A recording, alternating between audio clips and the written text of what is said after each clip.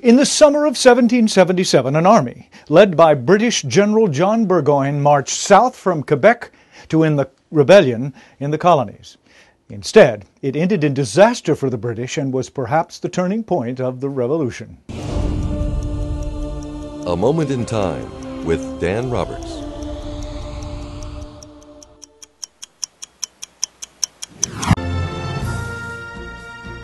In the summer of 1777, the British Army planned a military campaign that, if successful, would result in the occupation of Albany, New York, and control of the Hudson River, thereby separating New England from the southern colonies and forcing an end to the rebellion. Following the plan, General John Burgoyne, called Gentleman Johnny by his troops, led his troops south from Quebec toward Albany.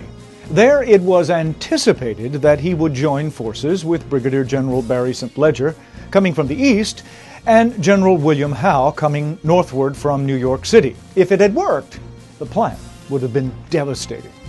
It failed. St. was halted by Benedict Arnold at Fort Stanwix. Howe changed his plans by diverting his army south to capture Philadelphia. Burgoyne and his 7,500 soldiers advanced southward, easily recapturing Forts Ticonderoga and Edward on the upper Hudson. But at that point, his plan began to come unglued. A contingent of 800 Brits sent to Burlington, Vermont to seize supplies was ambushed by New England militiamen and virtually wiped out.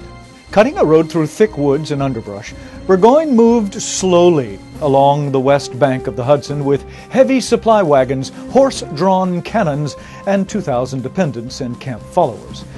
This slow movement of Burgoyne gave American forces under the command of Major General Horatio Gates time to fortify an area about 30 miles north of Albany on a wooded plateau called Bemis Heights.